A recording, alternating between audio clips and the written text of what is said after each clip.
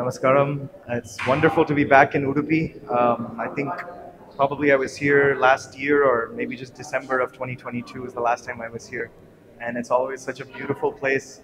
It somehow has that small town charm, but because everybody is so involved in the temple activities here, it's like everybody is all one big village sort of a feel. So it's a wonderful community, wonderful place, and usually has a very good weather also in this region, so and really good food.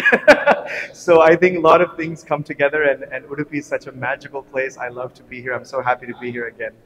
I think many people, including yourself, know about satisfaction of one's profession or their journey, and how that's more important than all other things. So I did study. I was on the path to becoming a lawyer in the US, but somewhere in the middle, my music interest took over.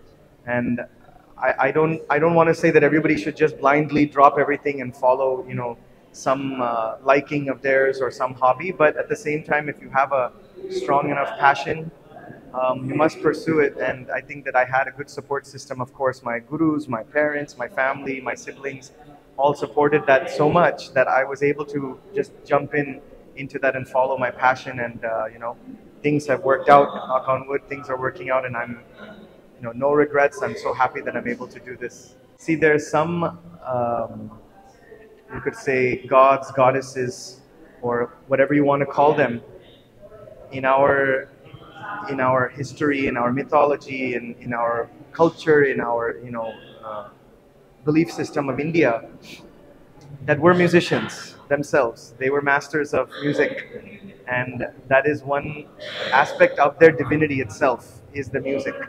So we talk about Saraswati, we talk about Shiva, we talk about Nandi, but of course Krishna is the master of the flute, and he could do magic with the flute. It wasn't just like a musician.